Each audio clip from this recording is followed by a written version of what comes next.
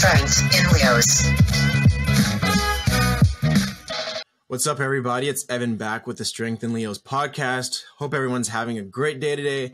We have an awesome banger of a guest lined up today. It's a guy that you guys all know and love. Chris, welcome back to the podcast. How's it going, man? What's up, man? I'm good. How are you? Good to be back. Good. It's like your 80th appearance on the podcast. Regular guest. At this point, I always joke Chris is taking over very, very soon. Yeah, right. How long has it been? Has it been a year? It has to have been more than a year that I've been on. Feels like about a year. Yeah, about a year. So we got a lot of catch up on, man. That's good. Too much of me is not a good thing. So it's good. Space it out. No. People love that of you. So yeah, it's been a year since been on the podcast. You've come on. How are things going with the operation, with the fam? How's all that going? Still in Leopard Geckos, I'm guessing. Still holding it down. No. Things are good. My season anymore. It never really stops. So it's the end of the 22 season just rolls right into things starting to hatch from 23. So there's no break. It's been that way for the last couple of years, but it's all good. I mean, things largely are good and keeping it interesting, and a lot of cool things happening here. Family's good. For those that have heard the previous podcast, the issues with my wife and health, like that's all good. An update on, I'm sure there's some people that are wondering about the build, and the facility and the debacle that happened with all that. I can't talk about it too much, but we're actually in court as we speak, with the contractors about what happened with the build here. So there's a lot going on, a lot of things in flight, but I think it's all largely trending in a positive direction. So, nice. The intention is hopefully things work out as we expect them to with the court case, and then it will be literally starting back over from ground zero of getting back to the build again. So, we lost a year or so of time in there somewhere, but, all for the best ultimately with that. Because when the build was done, I was literally getting to a place where I was getting ready to leave my corporate job, because it was kind of, at that time, it was at the peak of the hobby, kind of back end of the pandemic. And, I think for a lot of people, the money was flowing and, supplemental kind of things coming from the government. And, there was a lot of people spending a lot of money on leopard geckos. And the economy was in a much better spot. But then with the room, what happened with the build, it just didn't make sense. So opted to kind of take a step back on that. And ultimately that was a good decision, because then the economy tanked, and, we know the hobby is not necessarily thriving right now. So that could have been quite a bad decision for me if I would have left my job, when I felt like everything was at its peak, because it kind of went over the peak and kind of tanked shortly after that. So, I'm not a big everything happens for a reason guy, but in this case, it kind of feels that way. So, good time to take a step back, when things are in a lull like this. And, I realized that 14 years into this, I had not really, taken kind of an inventory of the operation and, animals that are, a bunch of animals that are still here. Do they still need to be here? It's animals that geckos that haven't been bred in years. And you end up with racks full of this stuff over time when, you're not being really intentional about, what you're doing, and moving those animals off as pets and things like that. So my wife is a really talented PM. So I just asked her, I'm like, hey, while things are kind of in this valley, like, would you basically come down and just go through the entire collection? Like, I'll give you as much data as you could ever need on, every animal, every tub. and from a PM perspective, basically take that 1,000-foot view and look at it and find like where all my inefficiencies are and what I need to be doing better. And, you know, Chris, why do you have like 20 of, you know, this animal of this particular, you know, sex? And so we're in the middle of that right now, just literally doing a deep dive on everything here, you know, getting it out on paper, so to speak, and trying to kind of, I don't want to say like clean things up, but you know, you just realize like with me, for the last 14 years, obviously my records and things like that are intact, but a lot of these things like the projects and, you know, what I'm doing, like it's all kind of in the back of my head.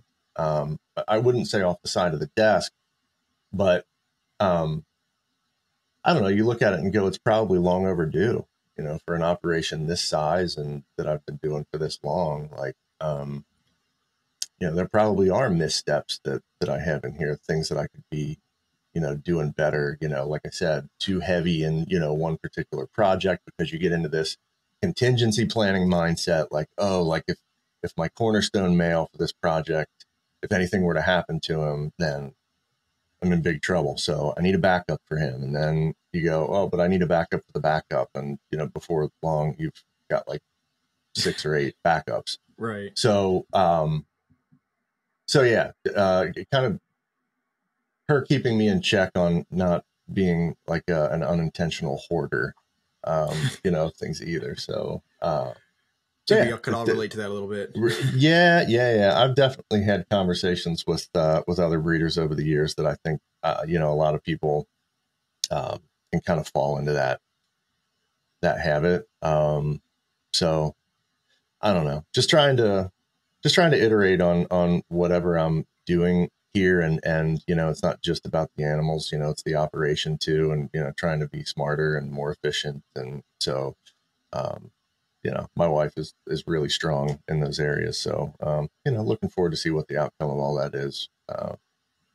You know, unfortunate for her, she has to sit and listen to me talk for hours about, you know, why this particular animal is important and where it came from. And, you know, so she's documenting all of that stuff. So yeah, that's kind of what's going on here. Yeah. Also doesn't help that you're always going a million miles an hour. So doesn't ever seem to stop for you. Yeah, it's definitely, sometimes it feels like you're just constantly chasing your tail, for sure.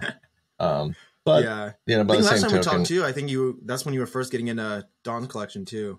Getting that stuff all integrated into your stuff. So yeah, that's been an interesting process. And you know, as per usual, I'll just kind of, you know, pull back the veil on most of this stuff. I think, you know, when I got Don's collection, you know, the fanboy, you know, the Leopard Gecko fanboy in me, like, you know, this is going back, you know, probably 10 plus years, you know, before Don and I were even friends. And like Don's animals at the time, back when the hobby was what it was back then, you know, that was a huge reason that I was so excited about things. It was people like Don. It was people like John. Like those are the people that I had to kind of aspire to, you know, back in the day. And, you know, obviously over the years became really good friends with Don and, you know, had brought some of, you know, his lines in over the years. But like when he was getting out, you know, it's a big thing for me, you know, a lot of pressure that I put on myself to keep his stuff well and moving forward and not lose all the work that he had done. And I think what I found is that I became so focused, if not obsessive, about that part of it, you know, when I brought his collection in here, that I let focus go away from my own collection. It really became, you know, how am I going to keep, you know, this white and yellow bell stuff going, and the atomic electrics and all the, you know, Don's white and yellow Tremper line and all of the things, you know, that were really important to me of his stuff to keep going. And I put so much focus there that I think subconsciously with my animals, it was kind of like, oh, well, you know, a lot of this stuff is really nice. So, you know, if this goes with this and this goes with this, like, you know, we'll keep this going. It's going to create nice stuff, but all my focus is going to be over here.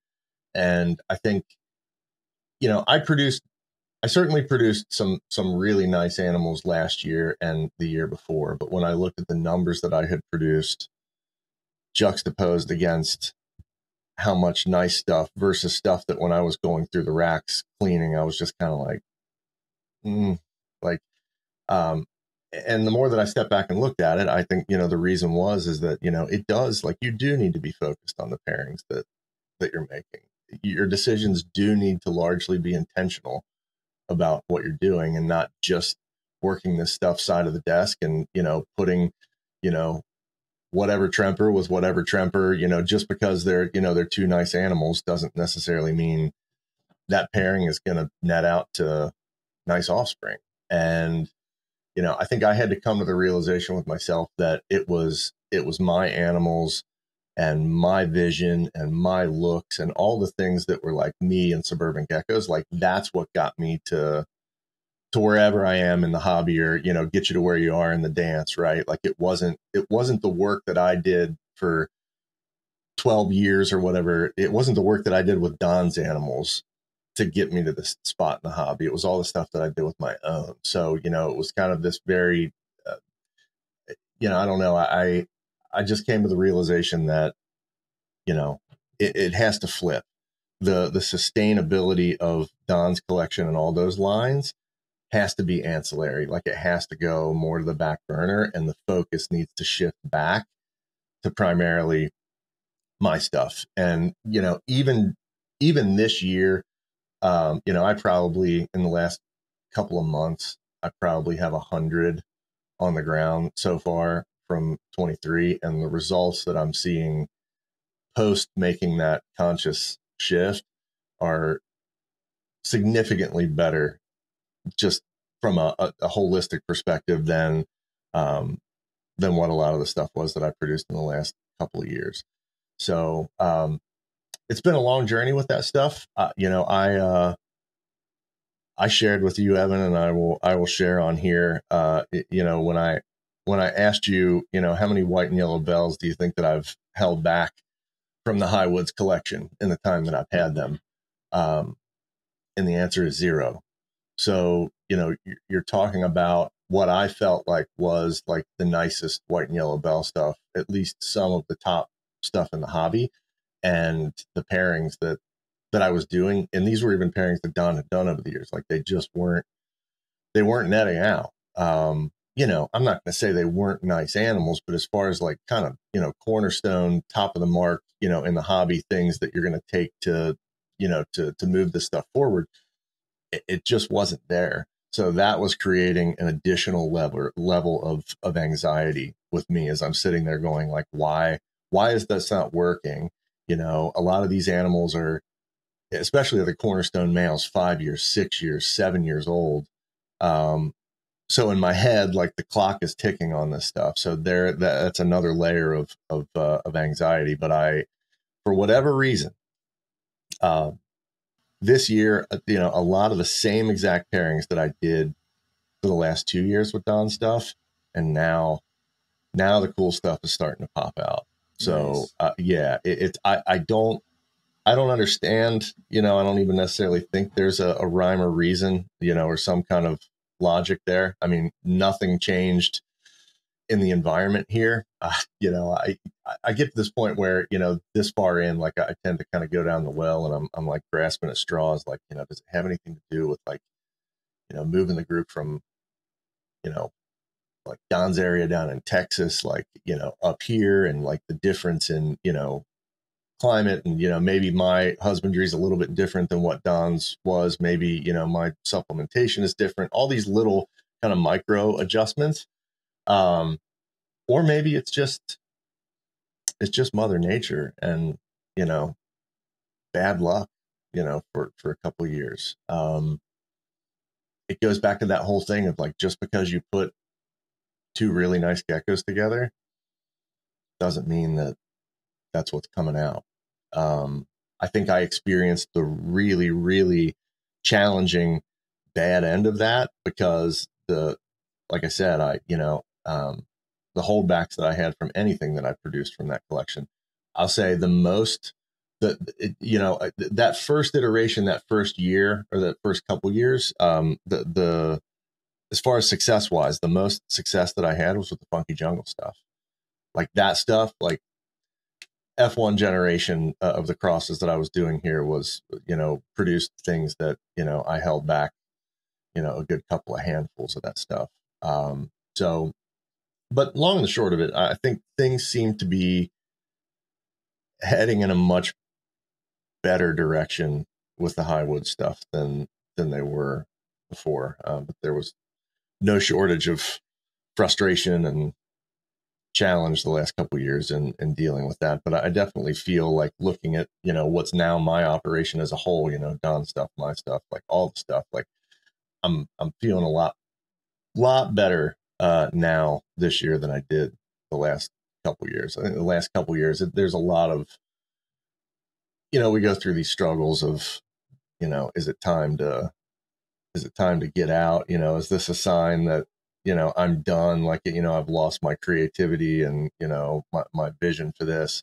And based on, like I said, the output that I'm seeing so far this year, I would say the answer to that stuff is no. I just think it's probably unrealistic to think that every year is going to be a banger, and if you have, if you're in it for 10 years and 7 or 8 of your years are bangers and you have 2 that are rough, like that's probably expected to some degree. I think it just really surprised me, because, you get into this mindset of subjectively, like everything here at this point, like there's really not a lot of like lower end or mid grade animals. And this goes back to like conversations that you and I've had before, right? Like everything's very intentional. Like if I only have this much space for all these tubs, like all of those have to be maximized. Like, the vast majority of stuff here is subjectively really nice. So it just goes to show, like, going with that mentality of, I can kind of, I don't have to be super intentional. I can just kind of throw whatever together from these projects and, we'll be good. Like I've proved that theory, at least in my operation, that that's not the case. Like it does have to be like intentional and thought behind, what you're doing and not just winging it because I have all this nice stuff and I've been doing it for so long that I can just not even really think about it. Like I saw the results of that and I won't be doing that again anytime soon. Yeah. And I think now more than ever, it's like super important to just really be intentional about what you're doing. Look at your operation. I think it's super smart what you're doing. Looking at inventory and seeing what you have, what you don't have. And if you have tubs that aren't like going to use, A, that's like just more geckos you got to like feed and clean. And then B, if it's not putting on the output, then it's just draining into the stuff that you have going on in so many different ways. And I think that's really important now, where it's not like you're not a Pokemon collector. Like you're not just collecting things and having those in. There has to be some kind of reason why you have certain things. And there are like some of those things that you have for sentimental value, and that could really tug at your heart a little bit. But I think the deeper you get into, like we've been talking about intentionality, the deeper you get into, okay, why is this animal actually here in my collection and what is it doing for me in the long run? At 100%, there, like over the last couple months, so many tubs that I was going through that I was like, okay, this female has produced nothing since she's been here, or 2 eggs over the last 3 years, or like, it just, I think there is some of that,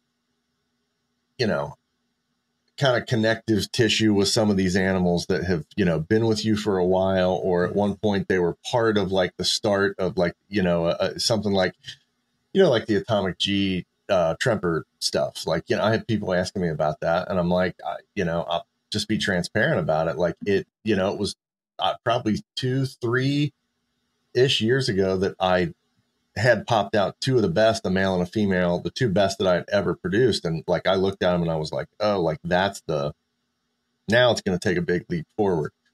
And unexpectedly, it's one of these geckos that you just go in there one day and the healthy gecko is just he's passed, right? Like I don't, Yeah. there's no rhyme or reason, like, you know, so, but long and short of it is that takes that project and just steps it back. You know, it's like 1 step forward, 3 steps back. So you start going through the process of rebuilding. Well, you know, 2 of those females weren't really producing that well, but it's that attachment and, you know, trying to rebuild this stuff and being probably, it's more than hopeful. It's really like idealistic that, you know, that they're going to produce. And they didn't. And I looked at them this year and I'm like, you know, it's time for them to go be a pet, you know, you know, they'll probably get to live, you know, the rest of their life in a, you know, in an aquarium and probably getting, you know, a bunch of attention from, you know, whoever takes them on as a pet. But, you know, not to be harsh, but like, they're just not producing anything. So, you know, I'm not at this stage of the game. Like, I mean, I love the geckos, but I'm also not trying to have, you know, 12 or 1,300 pets here either. And you just, I think, to varying degrees for people, like you just get so busy and so into the routine that it's kind of like back of mind, like you're like, I'll get to that later, and you don't. And then it becomes 2 of those animals, and then it's 6 of those animals. And then you go, oh God, like I've got 20 things here or 60 things here that aren't really producing, aren't doing anything. Like I just keep going in there and cleaning the tub and feeding. And it's like, why are you doing this? And I think a lot of that came to light, like, you know, my general-ish rule of thumb for holdbacks is holding back like 10%, you know, every year. And, you know, unless you have just a warehouse, you know, to work in, everybody has some limitation on what space they have, right? Yeah. Whether their operation's relegated to a spare bedroom, whether it's your entire basement, whether it's the corner of the living room, like everybody's got X amount of racks and X amount of tubs. So, you know, I'm looking at these potentially game changer, new, young, you know, breeders that, you know, are holdbacks from last year. And I'm going, well, like I have this many and I have this many open tubs, and you start going through things and going, oh, well, of course, like, you know, I'm keeping a ton of animals around here that aren't doing anything. You know, I basically, they're more or less, they're like 40, 50, 60 pets that I just keep taking care of, you know, every week. So, so it's that kind of stuff that, like, right now, the work that I'm doing with my wife, I think is going to help really kind of bring things current as far as kind of cleaning through, you know, the collection, and just being much more efficient. And then I think moving forward, part of that is being intentional, right? In that, I would never advocate for anybody to be too knee jerk with these decisions, but for me, like, I think the line I'll set for myself is as an example, like the female, you know, 4 years in isn't producing anything. Like I would never say like after a year, and I think 2 years is probably cutting it too close to, like, oh, if she hasn't produced anything in the first year or two, like, you know, move her off as a pet. Like, yeah, that's probably a little short-sighted for some geckos, but like 4 years in, if you're not producing anything, you've tried different males, like you're either getting nothing or you're getting, you know, all the eggs or water balloons are bad. Like, yeah, it's probably a good sign that that situation isn't going to change. Mm-hmm. So it's trying to get more proactive about identifying that and doing something with that situation in the moment versus letting it go on for 5 years or 8 years. And then every season it just keeps compounding to where I am now. And I step back and I go, oh shit, like I've got a situation I got to deal with here. So, right. I don't know. Yeah. And I think it's really important.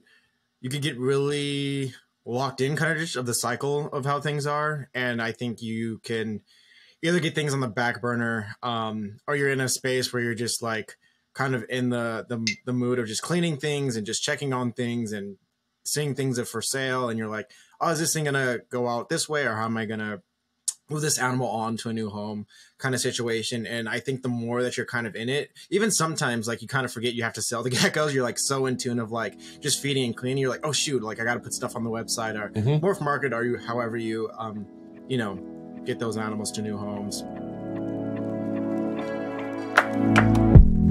Before we go on, I want to say thank you to our sponsors. Impeccable Gecko is a small to mid-sized family-operated hobbyist breeder operation. They specialize in leopard geckos with high-quality genetics.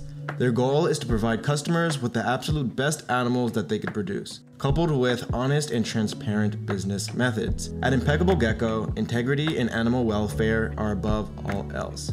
Impeccable Gecko is a strong supporter of the Strength and Leos podcast, so follow them on social media and check out what they have available. John of Gecko Boa started early, like most of us, catching lizards and snakes in his backyard at any chance he got. Over the years, he has kept and bred more than 80 species of reptiles.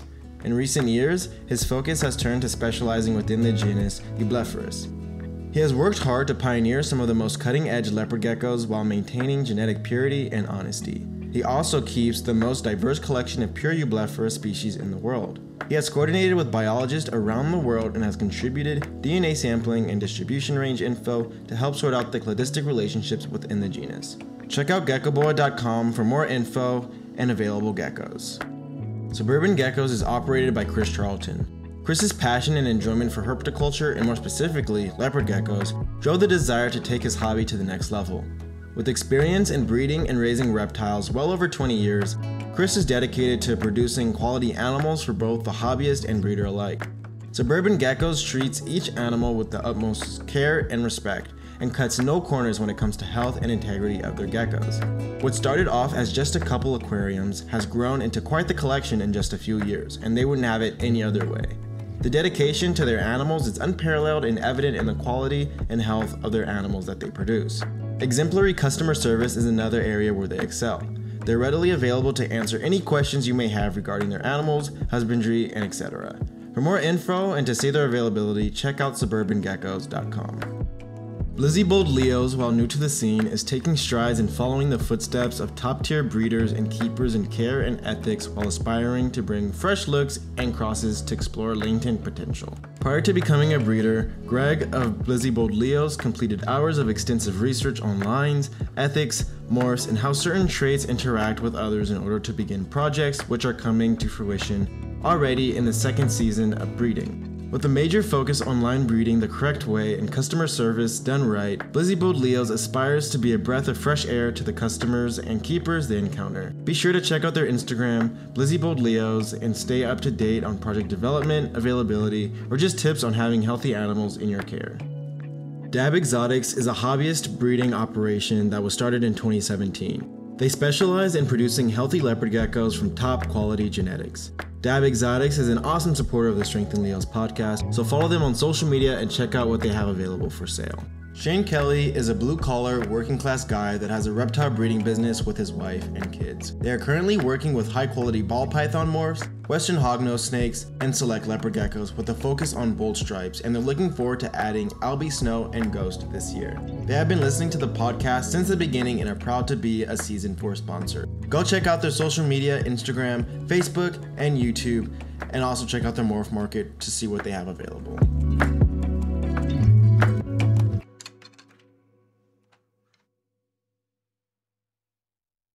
With all the things that I guess have been going on for the past year or so, does it seem to phase you less the longer you're in it, or how do you kind of deal with those? I don't know, the mess ups and the things that happen in the hobby.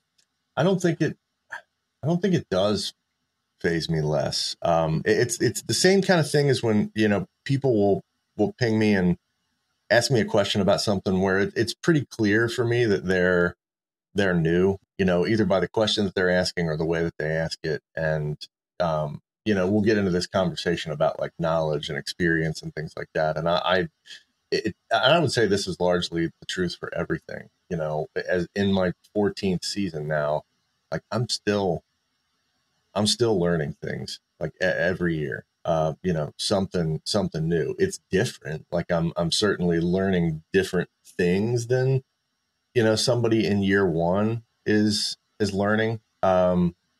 But I think, I say that because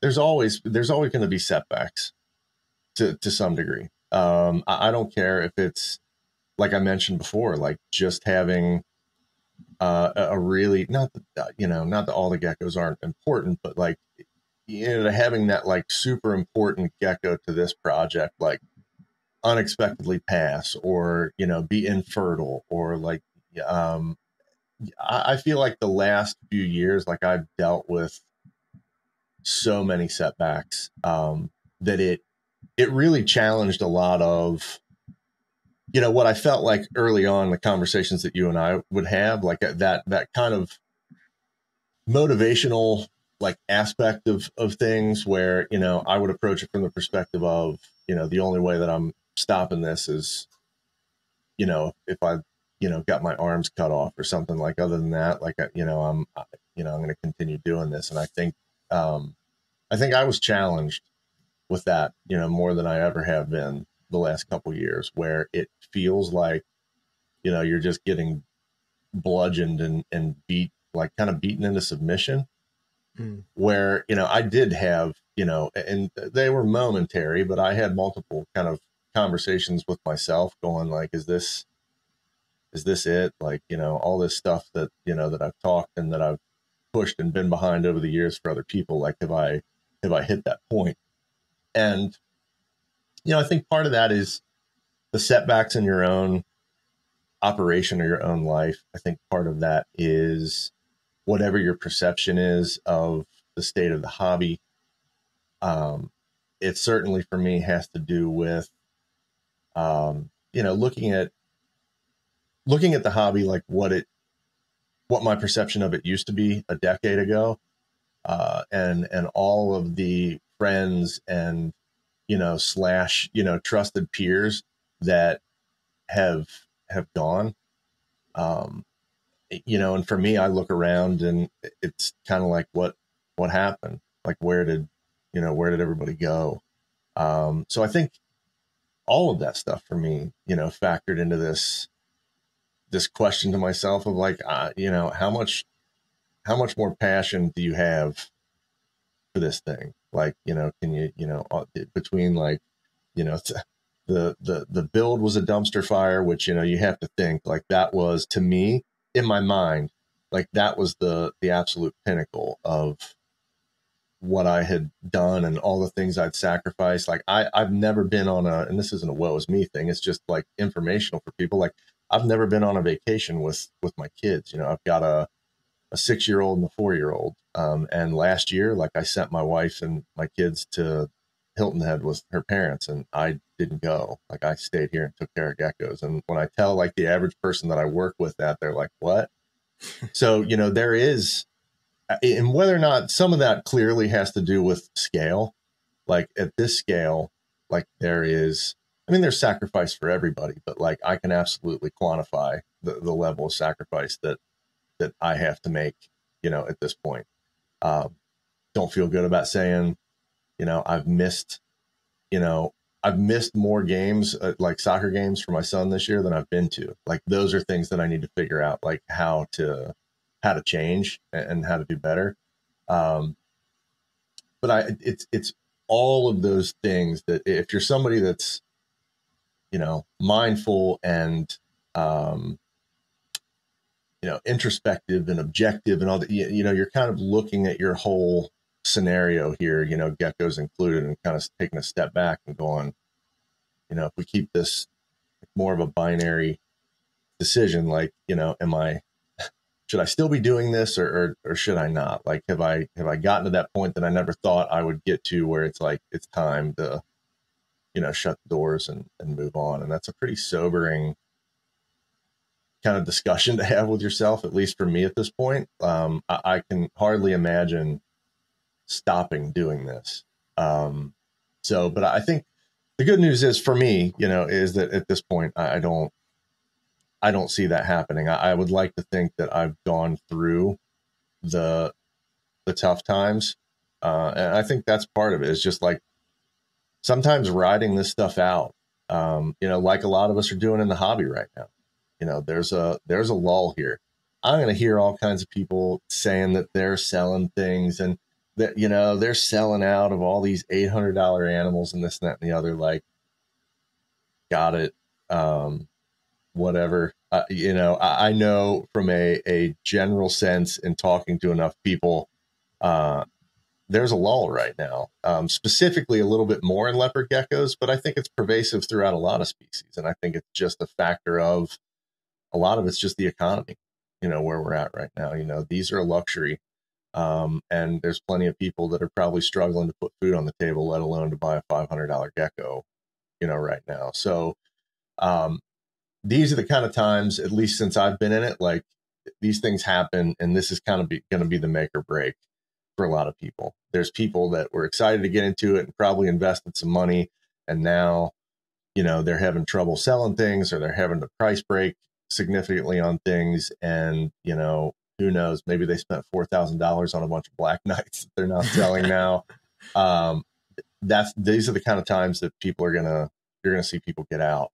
And I anticipate that there's going to be a bigger turnover this time around than there has been. I mean, I've kind of been relatively unplugged from the social media, who's doing what. I mean, and talking to you and some other people, it sounds like there's breeders that, at least name recognition wise, that there's breeders that appear to have gotten out that I wasn't even aware of. So, you look around and obviously, like, I'm super encouraging of, there should be more and more people that get into the hobby. When I think about like established people, established names, like it feels to me, the perception is like that's continuing to drop off. For sure. Kind of considerably, right? Yeah. So, I mean, like, how many people can you name just like off the top who've been in the hobby for more than 10 years at this point? Like, handful, if that. Not many. Yeah. And it's kind of a scary thing where it's like, where is leopard geckos going? Like, do we see it just going to the back burner, being a species that was, I don't know, talking about the glory days of how things were, and when morphs and things were being created in a way with significant, hype, I guess, if you want to call it that, or with sales being, super awesome. We're going to be talking about the pandemic times as like the height of leopard geckos, or when you had, just your core breeders, the Marshas, the Rons, those kind of people, when you had like just a big amount of those people who were kind of holding the hobby and pushing it forward and laid a lot of that groundwork. Is that just going to be a pastime kind of situation? And it's a lot of like what ifs at this point. And as a breeder, it's kind of that decision. Like, are you going to ride this wave out? Or are you kind of just going to get out? And at this point, and will this be kind of the height of the drop off? And it's really scary, and making those decisions and what that looks like for the future. Yeah, I wonder what that's all going to look like. And I know, again, people can say, oh yeah, whatever boomer, or, I feel like a lot of times anymore with leopard geckos, I'm like the old guy, telling people to get off my lawn. And I don't, like to be the back in my day, thing either. But the reality is, like, I did experience, those two times, like now and what it was when I got into it. And it is like a lot of things, like it is significantly different now than when I got into it. There were a lot of breeders as far as what they were doing and their establishment in the hobby. Like, there were all these people that I could aspire to back then. Like, that was the motivation, for me to try and get to that level. Whether or not back in the day, that was, the stuff that Matt, was doing with A&M at the time, or, Galewood, all these people. And it's just not, I'm not saying that nobody's doing anything nice today. And again, like, it doesn't have anything to do with scale, like how much you're producing. I just don't see that passionate visionary. I just don't see it. And my concern is that if you only have a very small subset of the hobby that are trying to keep that mentality and that approach alive, like, I just don't know how sustainable that is. And I don't know the answer to that. Like, do we have a bunch of people in the hobby today that a lot of people probably don't even have any context for how things were 10 years ago. So to them, like, how it is right now just feels normal. Um, I, I still feel like there's a lot of focus on how many likes and how many subs I'm going to get on Instagram. And, for me, that question always will always beg that, do you want to be a social media influencer more, or do you want to be, a leopard gecko breeder? You can be both, but like, what's the primary goal here? I think that's great that, you're getting a bunch of likes on Instagram, and, you're working with a handful of clowns or something like that. And that's kind of your thing. Like, that's great. But like, it's just not, to me, like, that's not going to move the needle for the hobby. It's not. So, um, yeah, I don't, What's the answer, Grandpa Chris? What's that? What's the answer, Grandpa Chris? Yeah. I don't, I wish I knew. I feel like that this kind of stuff is, it's things that you and I have talked about. I don't want to say like that I've, preached and used that term, because it's not like that. But like, when I get up on my soapbox and give my 2 cents about, what I would like to see in the hobby, like, the reality is, like, do I see like nice animals out there? Yeah. But if I look at the vast majority of people are selling on Morph Market, right? Vast majority of people don't have a website, so you want to go to Morph Market and look up leopard geckos and see what comes up on there. And the percentage, in my opinion, of low, mid to low grade, wholesale quality stuff it's huge by comparison to like high end, nice stuff. And that's concerning to me. Do we have so many people in that are new that don't really get it yet, or have their footing? Do we have people that are kind of, resting on their heels and go, I've invested, enough, in nice animals. And it's that, like, I just don't feel like there's a push behind this hobby. And, that's being transparent, like from a business perspective, like, sure, like that's, in some ways, like that's good for, me, if I'm putting a bunch of, knockouts out there, and the competition is more slim because, there aren't that many like truly like really high end things. But like at the end of the day, like, it's just not good. It's not good for the hobby. I think part of it is vision. Again, like I don't, when I have, you and I talked about this a bit before we went live, Evan, when I have so many people all the time that are pinging me, pure purple heads, pure this, pure that. Do you have firebolts with a perfect stripe? Do you have, like, it's like, I get it. Like, but like none of that shows me that.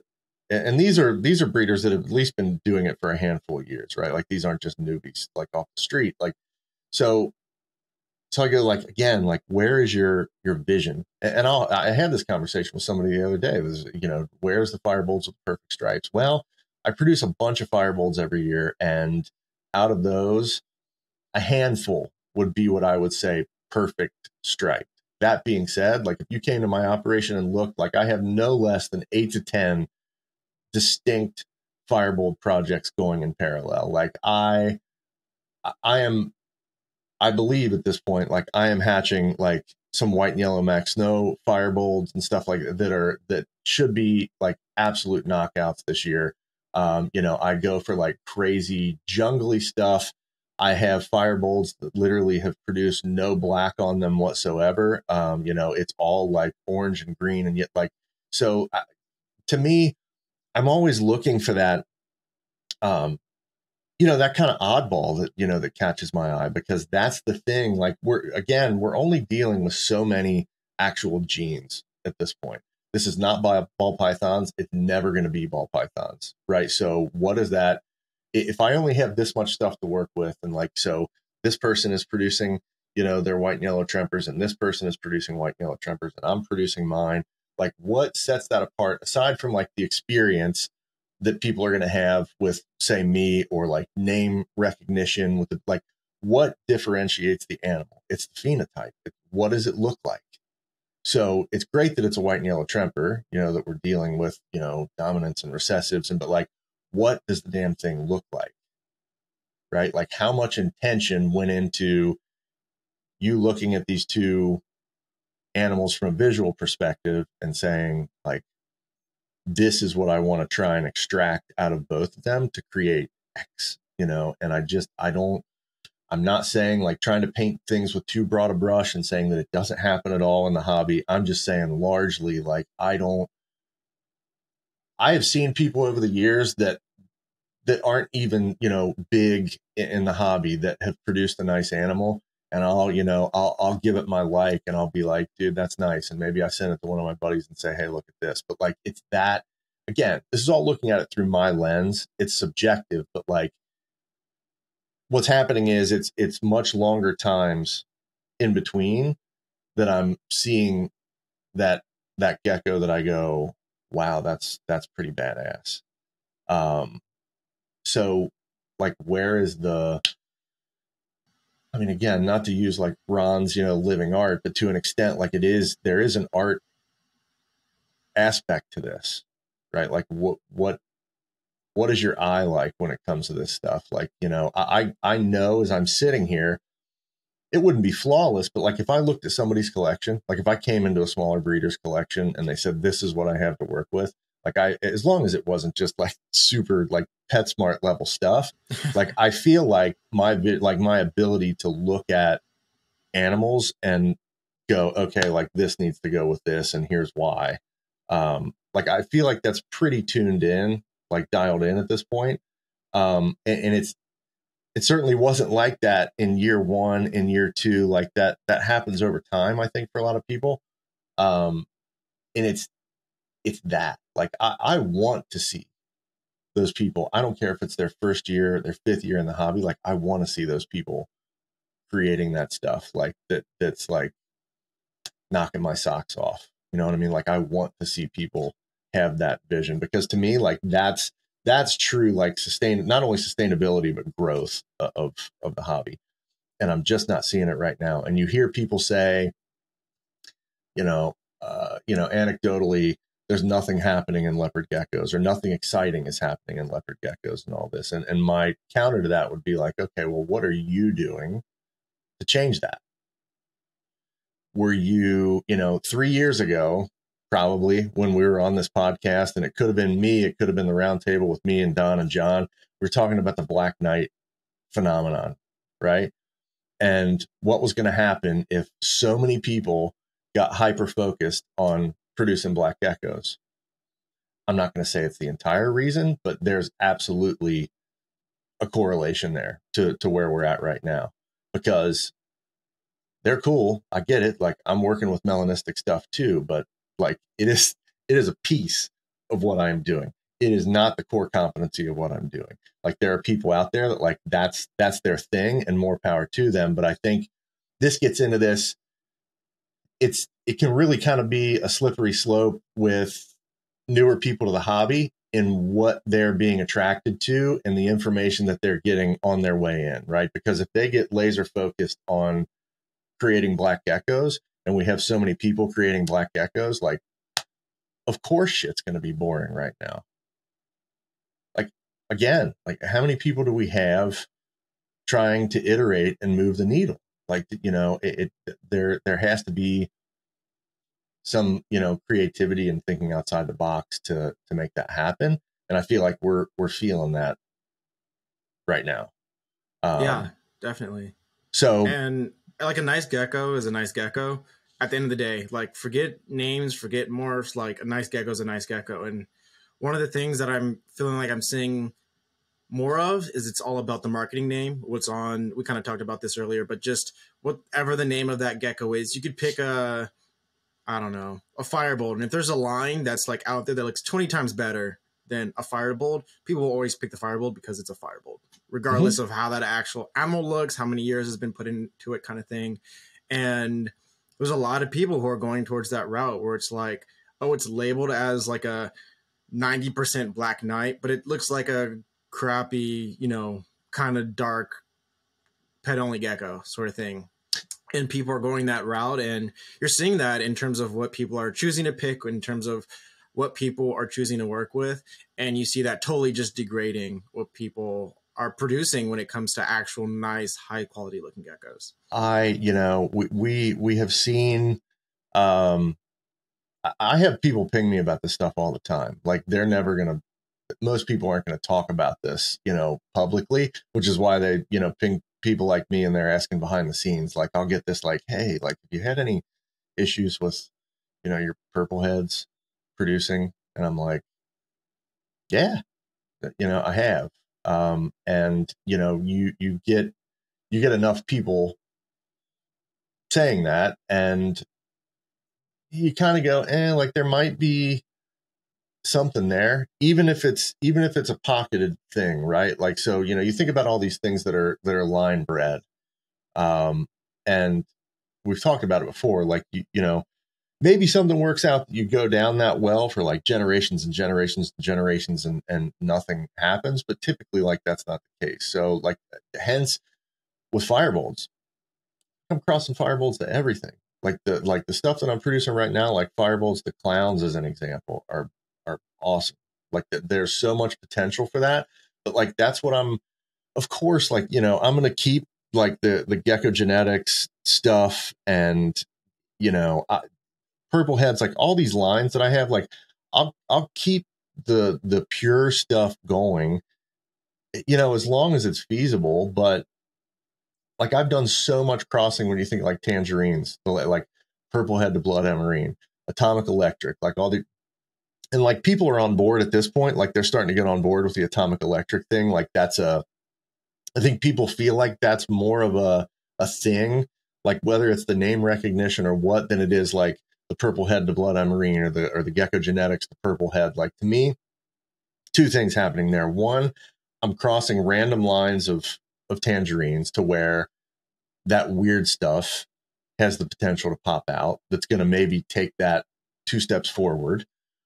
And I get ultimately, this stuff all came from the same gecko and all that, but like, getting away from this, like line bred, like pure line stuff, like it also in theory is strengthening things. Right. So I have had like these gecko genetics, purple head crosses or whatever that I hatch them out and I'm like these are knockouts, man. Like they're super nice. And this is just the cornerstone, like the foundation of this cross. So this is F1 and these are looking real nice. But you'll two camps, like you'll either have the people that you have that conversation with and they understand it and they appreciate it and they go, like, I get why you're doing what you're doing. And that's awesome. And I'm going to take this gecko. Like, I trust your judgment, Chris, that like you're on the right track with this. Or you have the other people that just like pure. Yeah, that cross is really nice. But like, I want the real thing. Like, and it's very, very, very short-sighted in my opinion. So that's the kind of stuff that I just, regardless of the outcome, regardless of who buys it, who doesn't, like that's the approach that I'm taking right now, because I'm not going to get to a point to where I have this myopic view of, of these lines and these pairings to where, I'm going to get to like an end point with all of these individual things and they're all going to be, short tails or, doing weird things or like, the inbreeding of this stuff year over year over year, like there's going to be implications to that at some point if there aren't now. And as an example, not at all throwing shade at purple heads. I'm just saying like what I have seen, some of these smaller, newer kind of breeders like pinging me going like, yeah, have you seen anything? And I'm like, in pockets. Yeah. Like I'm keeping my eye on it, where I haven't seen much of an issue with something like firebolts at this point. Fast forward this conversation 5 years. I don't know what that looks like, but I'm trying to stay proactive and ahead of all this stuff. So a lot of, a lot of these more, polygenic line bred projects, like I'm taking them and kind of crossing them with other line bred projects because I'm just, it's probably a little paranoia about, what's going to happen in years to come. But the problem is right now is, as I see it, is there's just a lot of people that don't understand that and are just so dead set on, getting, X, like this thing, this pure thing, not thinking about the fact that, long term, it's probably not sustainable. And I think some of that can go back into, I don't know, what information are they getting coming into the hobby? What circles are they spending time with, in the hobby?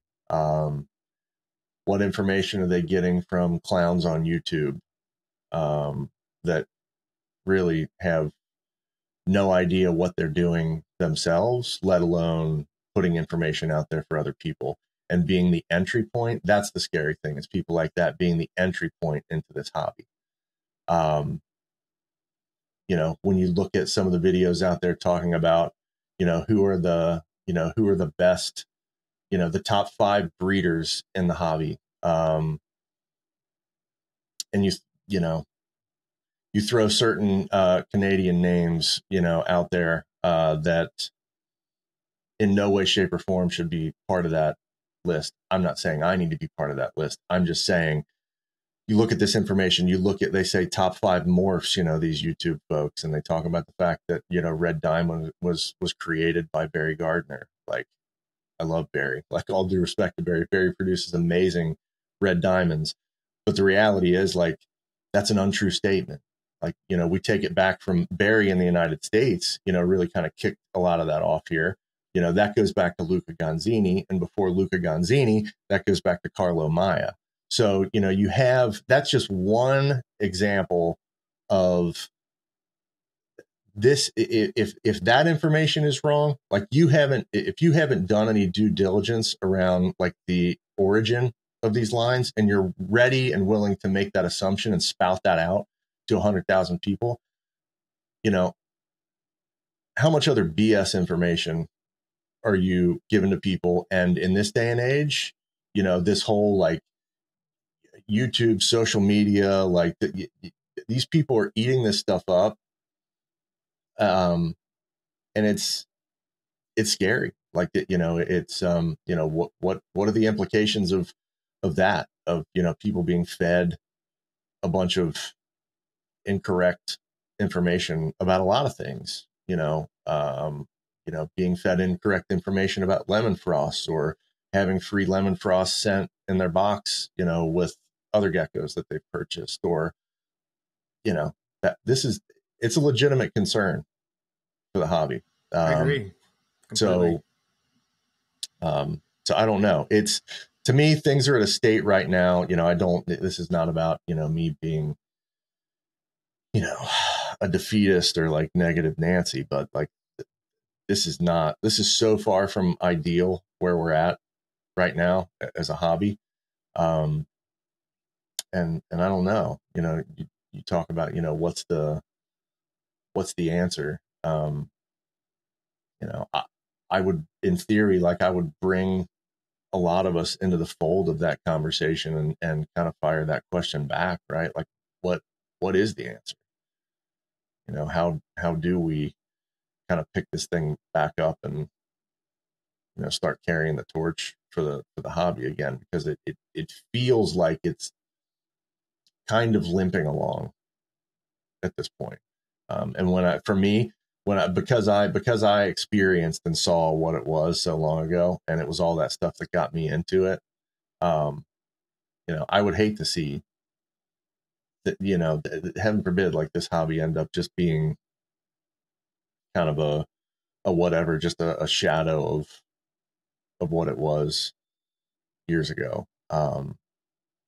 Hopefully that doesn't happen, but I'm not going to sit here and say that, I haven't or still don't have those thoughts.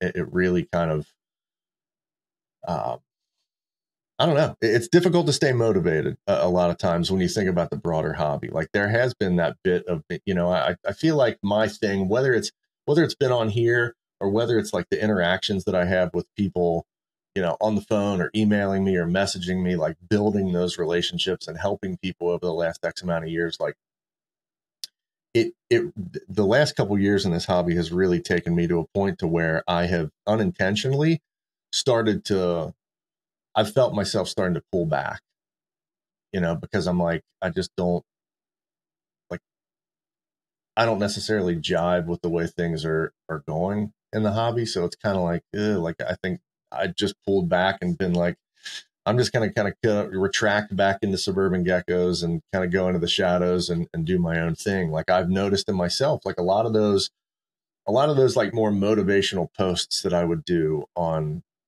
Facebook and things, you know, you post this really nice animal and they talk about like, you know, the background of this, you know, project and really give like a window into like what I'm doing here.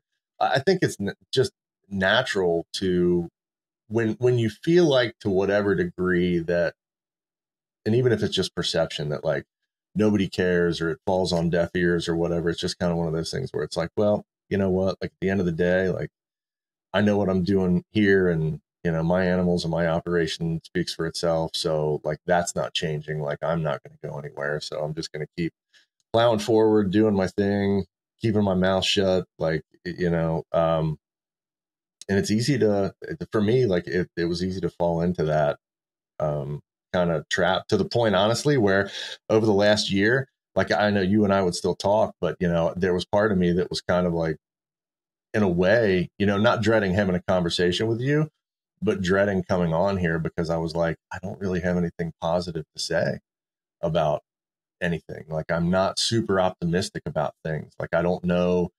you know, how I'm feeling about trying to be motivational, because in the meantime, like I'm trying to keep myself motivated. Like, you know, all these, you know, challenges where I, you know, I definitely feel better today. But to say that I don't have concerns about the state of the hobby would be morbidly untrue. So, Yeah, and I think a little piece that I got out of that was just the wisdom of people. Like, who are you trusting in the hobby? Like, where are you getting your information from is a big part of it. I even remember back to like G Project Atomic stuff from you that I was getting like way back in the day. And I was like, I want that stuff with crazy pattern, all this stuff. And I remember like the mail I got from you specifically, like had minimal to no pattern. And you're just like, just trust me, just trust me.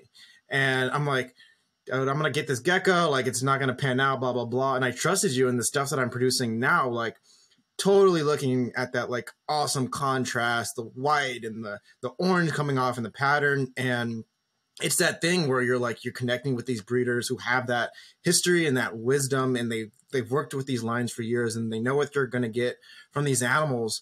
And people just think that their way is the only way and is the best way, and they don't see any way possible to go away from that. And specifically with projects, you see people, they're like, I see this animal, I've heard what it does, I've seen the pictures, and I want that, and anything other than that is not going to get me to where I want to go in the hobby. And even the animal that they're looking at or the project that they're going for isn't actually what they want. They just want the marketing name behind it. They want the hype that's currently in the hobby. And you've seen that. It comes and goes, right? Like what's popular today is not going to be popular in the next year, and so on and so forth. And once you're making these connections with these breeders and really getting into really the wisdom that they have to offer, once people are going away from that, they're basically saying like, no, you actually don't know what you're talking about. I'm going to do what I'm going to do. But what they're actually doing is starting from square zero, and they're making all the mistakes that you made, that you try to like basically protect them from. And people don't want to go through that. They don't trust in the people that they're going from, which is really disheartening, right? You see people, and as a breeder, you know what that looks like. People actually connecting to you, having conversations. If they can't afford a certain animal, you know, here's, you know, something that'll produce that in 1 or 2 generations. And I feel like you just don't see that anymore in the hobby. And it kind of gets away from that hope that you have and that hope that you could cling on to. And I don't know how to get that into people where they're listening and analyzing that information and taking it in really for themselves. Yeah, I think one point in particular that you made there that I think is has merit to like drive home to anybody that's listening to this that might be on the fence or not really understand this, is that I get it. If I have, you know, a customer, another breeder, whatever, that's coming to me with a handful of money, and they just want to throw that like at a really nice gecko, like let's say like it's a white and yellow bell that's like some $800 really rare looking knockout, and they are dead set on that, and in theory that animal would produce probably really nice stuff if paired to the right thing. I get that, but so many people that I have talked to that, excuse me, I may not have that animal at the time, like that animal may have sold, but I'll be like, this one right here is its sibling, potentially maybe even its clutch mate, for like half the price or less than half the price. And I'm like, buy this. And they're like, no way. And I'm like, okay, like I get it. If you are dead set, like you've got that $800 in your hand and you want to see that just killer looking animal, I get it. But the reality is this: those two geckos have the exact same genetics driving them. And, you know, I had, it's interesting to watch the experienced breeders, like the really experienced ones, like people that have, you know, come back to the hobby and tried to build out a collection, that came to me and, you know, did a lot of conversation about animals that they were going to pick up, and specifically picked up animals that were on the lower end side of things, but from the same projects that ultimately got results out of those animals, right? Like you have to understand, I'm not going to say that like the visual piece of the animal, like being that visual knockout, that got like every perfect bit of every gene possible and it landed right on that animal. Like those are great, but it's clutch mate from the exact same parents. Like those genetics are driving that animal. It may not look as nice on the front end, but you're also going to pay a hell of a lot less for it. And people just don't. I hesitate to think that they think I'm misleading them or that I don't know what I'm talking about, but I'm literally like, you know, like they both, same parents. Like, yeah, the badass parents of this one are the same badass parents of this one.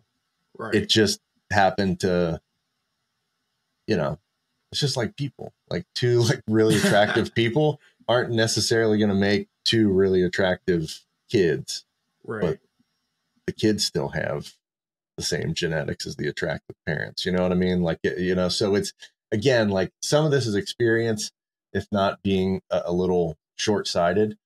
But like I said, like the really experienced breeders that know this and know what they're looking for would, just using myself as an example, would come to me and buy, you know, the $250 animals all day long, because the genes they're there. You know what I mean? Like it just didn't happen to land visually right on top of that particular animal.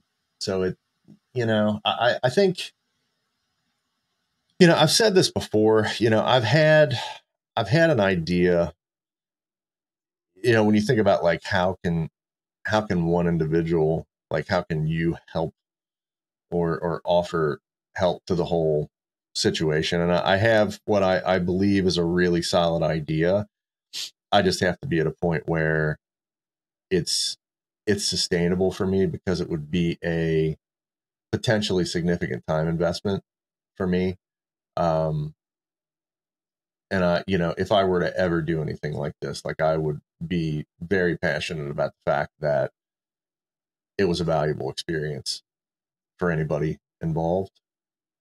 So I've put,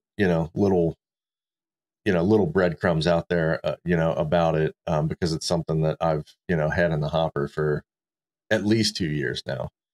When I think about like what, aside from like, us having our conversations and things like that, like what tangibly could I really do to like give back to the hobby, or to try and, all these things that we talk about, to try and move the needle on this. And there's really only one thing that, you know, I mean, hopefully like conversations like this, even if it just helps like one person or two people, like that's great. And the conversations that I have when, you know, people are, you know, pinging me on social media or whatever, like, you know, I have a good feeling that stuff is helpful, but like, if I were going to try and like move the needle and help to, not to create like the next like big breeder again, like I keep going back to the fact that in my opinion, like it has very little to do with scale.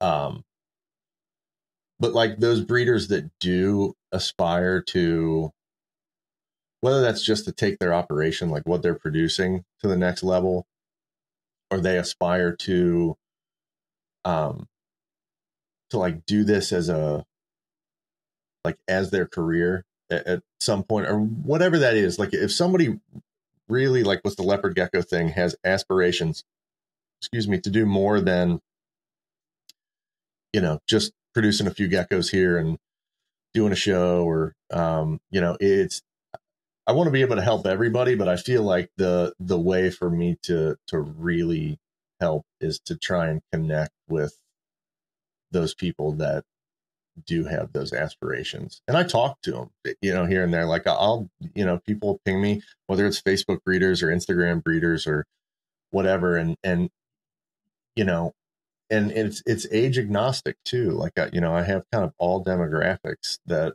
that they do. It sounds like they want to stick with this and they want to take it to the next level again. Like, does that mean that you know you're producing 600 a year, you know, or you're trying to go like full bore and, you know, get a facility and produce 1,200 a year or, you know, whatever that is. But I feel like it's me finding a way to connect and invest time and knowledge with as many people as I can, but really hyper focused on the people that look at me and say, yes, like this is today, right now, like in my life, like this is something that I want to do. Like I'm willing to invest and kind of, you know, we'll say like put my money where my mouth is. Like you know, this is the thing. Like I want help. Like I want targeted help.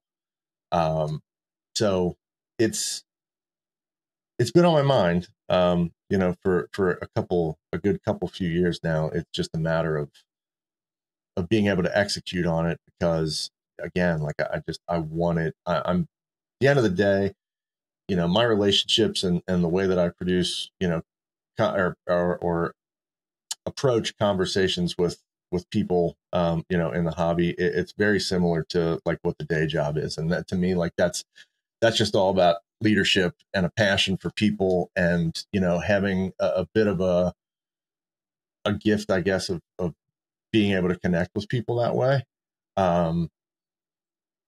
But it has to be a valuable experience for these people. You know, we'll say the experience needs to be commensurate with the investment. And I've just been so like life has just been so crazy that I've just never felt like it was the right time to do that. Because I want to be able to give.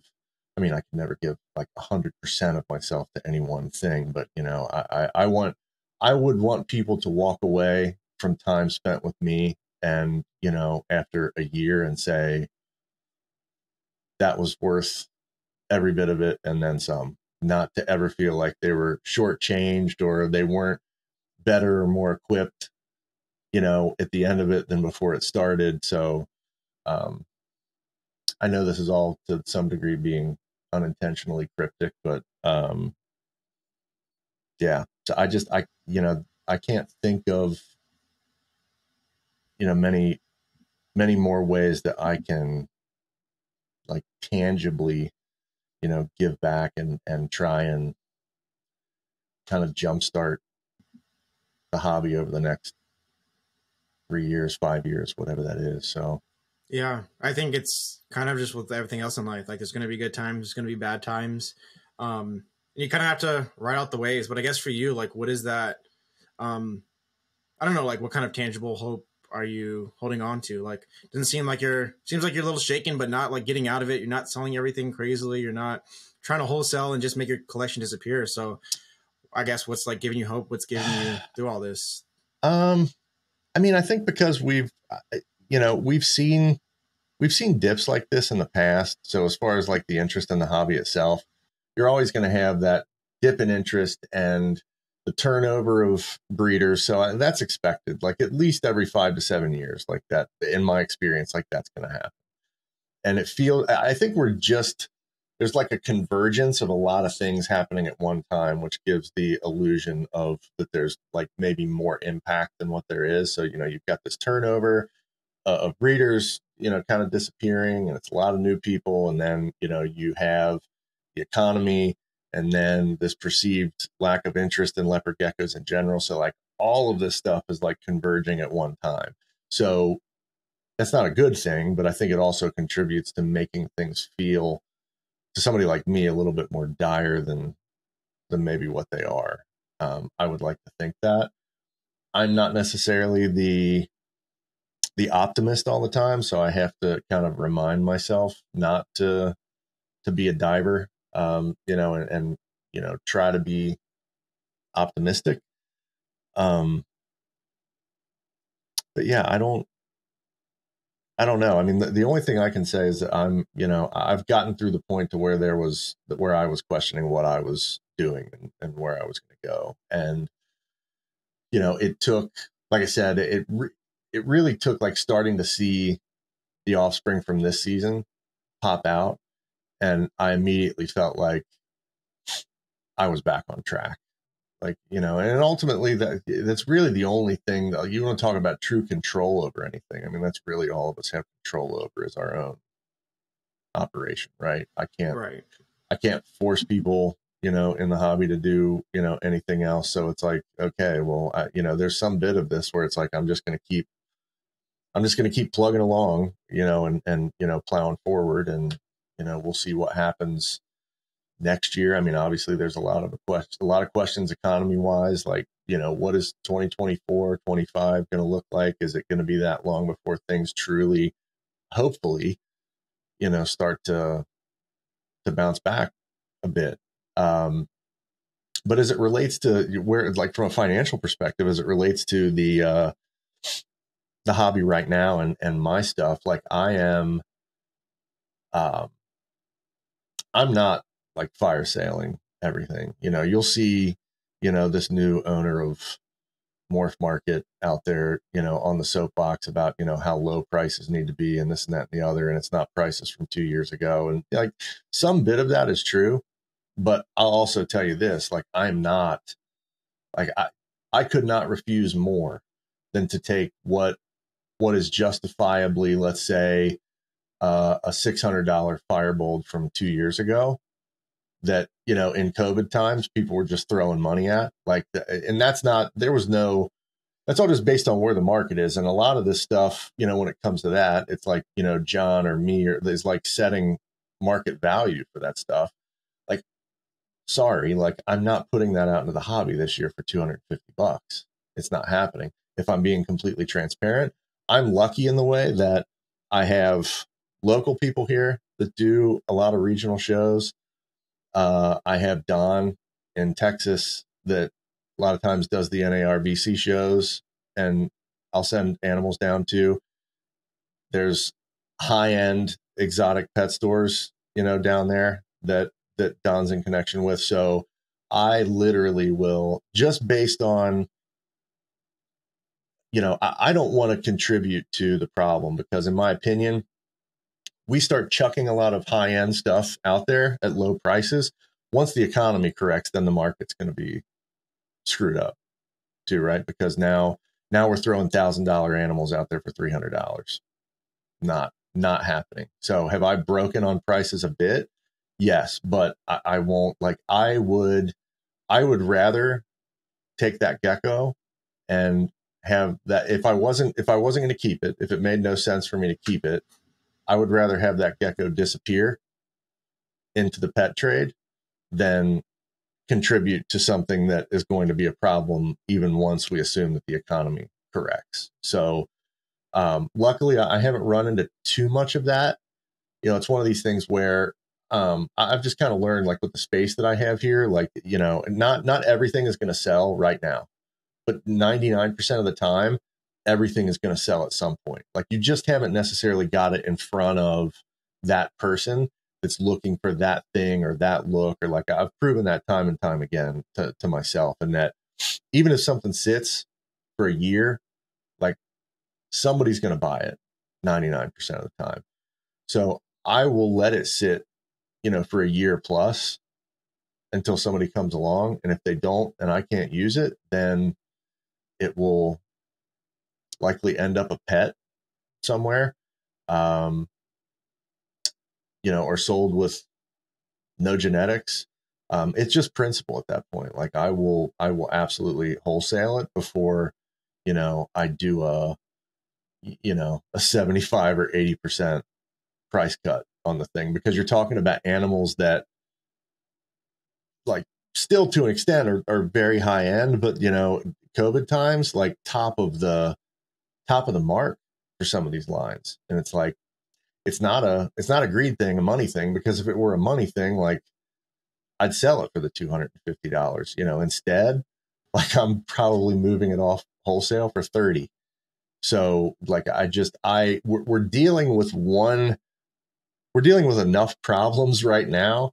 Like, you know, that's the one problem that I'm not trying to contribute to, is, you know, this, you know, where the market is going to be a mess even once the economic situation turns around. And I get it. Like, I understand, you know, what some smaller breeders are going through right now. It's that space, and I don't have the space. And, you know, now my, you know, animals are ovulating for this season, and I got a bunch of stuff sitting in the rack, and that's a tough spot. And I think these are the kind of things that people don't necessarily think about when they're getting into this. And you really do need to think about, like, that ability to move your animals, like, what's going to happen in that situation when something like this happens. And you go, oh, like, even, you know, we think proportionately, like, even if it's somebody that their high end animals and what they can get in the market is $300, right? Or $250, you know, now are they selling those for $50? Like, it's all relative, you know, regardless of what level you're at. But that's just one of those things that not here. That is not happening here. No way. Right. So, you know, you see, you know, again, people like, you know, Darian, or the Morph Market guy that's, you know, preaching a bunch of this stuff. And that may be like his perception or realistic in some area of breeding reptiles. But, you know, if 75, 80, 90% of people in our hobby need to do that, like, you know, that sucks, but, you know, you got to do what you got to do. But, you know, right. Fortunately for me, I have, you know, avenues to deal with this kind of thing all over the place. You know, where it's not going to be, oh, like, now we have, you know, umpteen, you know, top of the mark fireballs that were put out into the hobby for $150 or $200. Like, that's creating a whole different problem.